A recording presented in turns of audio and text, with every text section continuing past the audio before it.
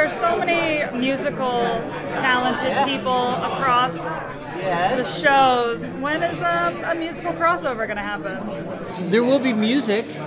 It won't be a musical, but there will be. I mean, you've heard Victor Garber speak. I mean, you can imagine the voice on that man. So yeah, there'll be show tunes this season. I don't know. I mean, doing a fully musical episode. Let's wait a season. I'd rather do animated, or I'd rather do the quiet episode. I'd rather do MOS before we do music. Yeah. You inherited a very big development for Sarah from Arrow. Laurel died. Yeah. How did you learn that that was happening and get the chance to address it via Legends?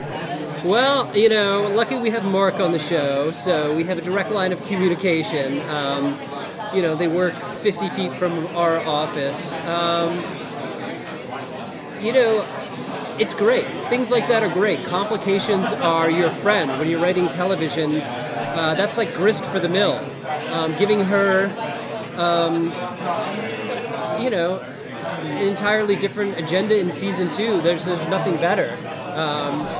And it really, it helped ground season 2, which is all about, fixing these time aberrations, which are fun, rompy, going to various, it's nice to leaven that with like actual heartbreak, because that's the trick to our show. It can get too silly, and every time it gets too silly, you have to ground it with some real pathos. And anytime it has too much pathos, you're like, this is a time travel show. Why are we taking it so seriously? So it's a very strange tone, because you want it to be real. You want these characters to be real at the same time. It's absurd, and it's that trick of having the people feel real, and yet the adventures are obviously larger than life and completely crazy. So with JSA coming in at the end of the last, in the finale, will we spend season 2 mostly in the future? Or? No.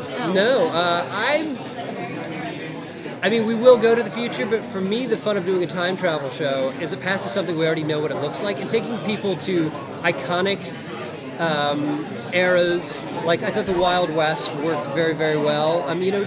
Playing with genre, like the Joe Dante episode 108, where they went back to the 50s, that B-movie. It was fabulous. Yeah, I mean, just living in a recognizable genre is what I think our show does best, because every aesthetic choice is then informed by, to the clothes, to the attitudes, to the story, subject matter, and you can take on serious things like we did sexuality with the closeted, gay nurse. We did racism with Jax being, picked on by the local, high school kids. And to me, re-examining the history of our country and our world that's the fun of the show. And the sort of what-if moments. What if, something had happened a little differently on Dallas in 1963, or so we will be doing these iconic historical moments with recognizable historical figures, because to me, we had little things with like H.G. Wells, and we had a little shout out to Bill Gates at a certain point, but like season 2, you're going to see the icons of the 20th century, and you're going to have those versions of the Forrest Gump kind of moments with our guys, trying to fix history, but at the same time getting to play a part in these recognizable, eras. Well, we obviously the Bully Introverts have talked about a 4-show crossover. Yeah. And then we know that's going to happen. Have you ever reached out, thought about a crossover with another production company, say Doctor Who? Yeah. Oh man. Yeah. Who knows what the lawyers would spend a lifetime trying to do that. Yeah, that's. I mean, I tune in. Yeah. You mentioned what if moments. Do you know anything about how the events of season 2 of The Flash will impact on season 2 of Legends? Yeah,